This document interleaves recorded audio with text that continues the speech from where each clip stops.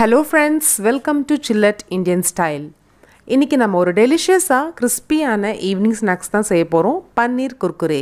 இது செய்ய தேவையான பொருட்கள்: சீரக பொடி, ஓமம், இஞ்சி பூண்டு பேஸ்ட், கரம் மசாலா, சாட் மசாலா, மஞ்சள் பொடி, கடலை மாவு, அரிசி மாவு, சோள மாவு, பெப்பர் பொடி,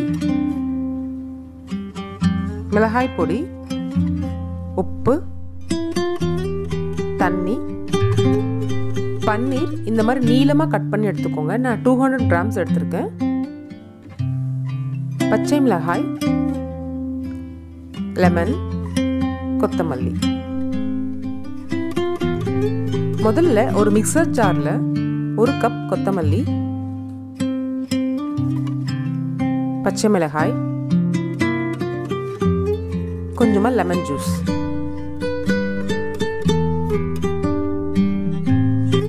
இந்த மாதிரி அரைச்சு எடுத்துக்கோங்க. ஒரு மிக்சிங் பவுல்ல கார்ன்ஃப்ளவர், கடலை மாவு,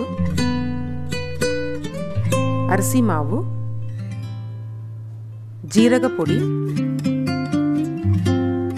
ஓமம் பொடி, மஞ்சள் பொடி, இஞ்சி பூண்டு பேஸ்ட், பெப்பர் பொடி, மிளகாய் பொடி, தேவையான அளவு உப்பு, கொஞ்சமா லெமன் ஜூஸ், நம்ம அரைச்சு வச்சிருக்க கொத்தமல்லி பேஸ்ட் எல்லாம் சேர்த்து நல்லா கலந்து விட்டுட்டு கொஞ்சமா தண்ணி தெளிச்சா போதும். இந்த டைம்ல நம்ம கட் பண்ணி வச்சிருக்க பன்னீரை ஆட் பண்ணிக்கோங்க. லைட்டா மிக்ஸ் பண்ணா போதும். ஒரு 10 minutes போல இதை மூடி வச்சிருங்க. அப்பதான் மசாலா நல்லா கோட் ஆகும். 10 minutesக்கு அப்புறம் ஒரு பேன் நல்லா சூடு பண்ணிக்கோங்க. அதுல ஃப்ரை பண்ண தேவையான அளவு எண்ணெய். எண்ணெய் நல்லா காஞ்சதுக்கு அப்புறம் நம்ம வச்சிருக்க பன்னீரை ஒன்னொன்னு ஆட் பண்ணிக்கோங்க.